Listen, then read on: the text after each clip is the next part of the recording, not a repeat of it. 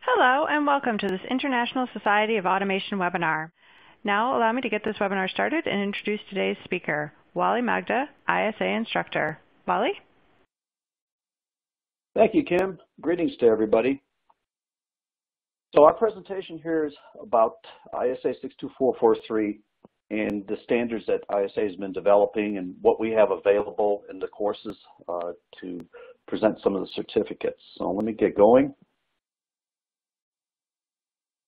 We always have a disclaimer, think before you act.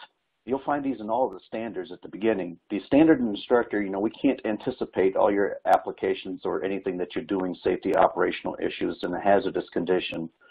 So use of any of this course information, instructor references, any technical reports, and especially third-party tools may adversely affect hazardous materials. You need to be careful with this stuff. And you have to exercise professional judgment under your particular circumstances. So it's solely up to you. You got to consider government regulatory limitations, legal restrictions and ramifications, international laws, code of ethics, health, safety, environment. Most of us that are in the industrial automation and control system business, we're used to these things. So be careful about possessing some of these tools. Check with your country's laws, your local regulatory laws. Some of these tools that we use in scanning may be okay in one country, may not be in another.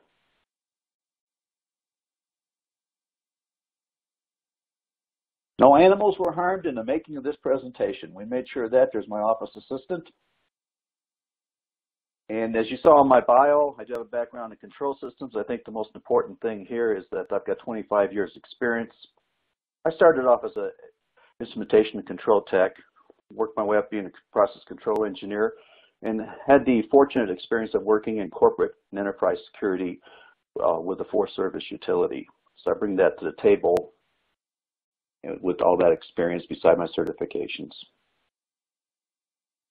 So how do we keep the lights on and fuel flowing when everyone has access to the switch nowadays? I mean, this is global. This isn't just the United States. Europe pipelines, United States, you hear a lot about the electric grid and the fragility, and we're using pipelines here to fuel the different formerly coal-fired plants. How do we keep this critical infrastructure protected? What if you're a small mom and pop, a bookbinding, you make widgets, you're taking care of conveyor belts that are all automated? That's important to your business, and that needs to be protected as well. You may not have the resources. So these standards are to help you come up with a plan. You want to protect your ability to perform the mission. We worry about reliability, resiliency, and recovery. That's pretty common for us.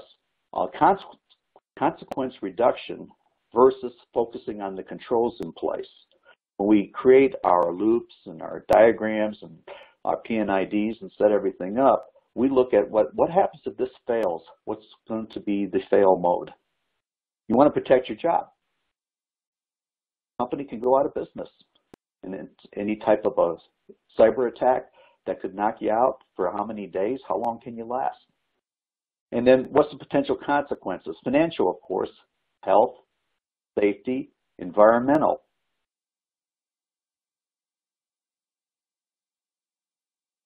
Now in this little cartoon here, I don't know if you want to take a look at this and say that sure glad the hoe isn't at our end.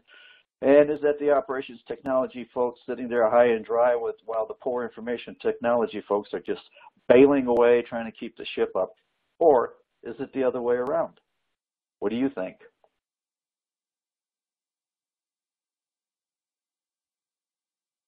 The 62443 standards are used to secure your control systems are set up in different phases. We have the assess phase, the develop and implement phase, and the maintain phase. We want to connect these dots. How are we doing this with our industrial automation and control systems? So how are you going to do that? How are you going to secure your control systems? There are a lot of frameworks out there. There's NIST. Different countries have their own particular frameworks. We're going to be focusing on 62443. So what is a control system? What is control system cybersecurity? Lots of definitions out there. I've taken this from the SCADA Master Glossary from the ISA 99 SharePoint. The control system is defined as a collection of personnel, hardware, software, and policies involved in the operation of the industrial process that can affect or influence its safe, secure, and reliable operation. Also known as industrial automation and control systems. So the key thing here is it can affect or influence its safe, secure, and reliable operation. Anything can affect that, from physical to cyber to just somebody flipping the wrong switch that wasn't protected as maybe it needed to be. What's cybersecurity? It's defined as measures taken to protect a computer or computer system. We're looking at it from a systems approach against unauthorized access or attack.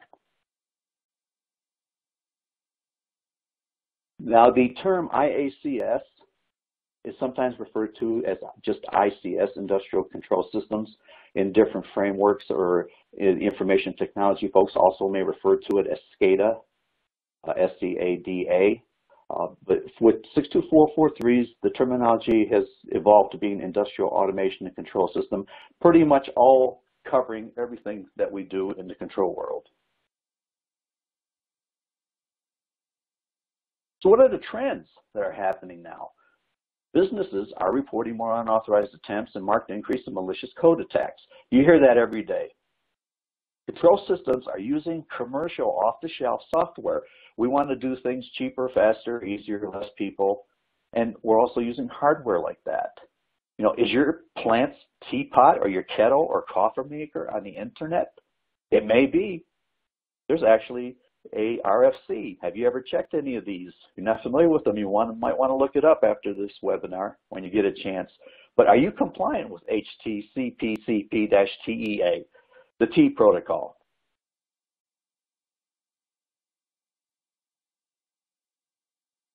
There's also increased use of remote monitoring and access.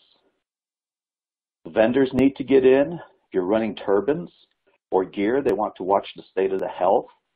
You may need to log in remotely to take care of problems. Maybe you're taking care of 3 or 4 different facilities. I at one time had to carry like 5 pagers for 5 different areas that I was responsible for. Made me feel really important. But that was all remote monitoring and access that had to be into effect. And there's a lot of tools out there that are designed to attack SCADA systems or control systems. There's Metasploit SCADA modules now.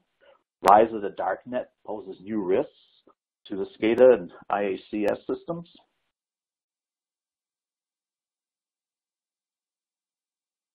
What are the potential impacts of all of this? You could have unauthorized access of theft or misuse of data, and that loss of integrity or reliability is really important.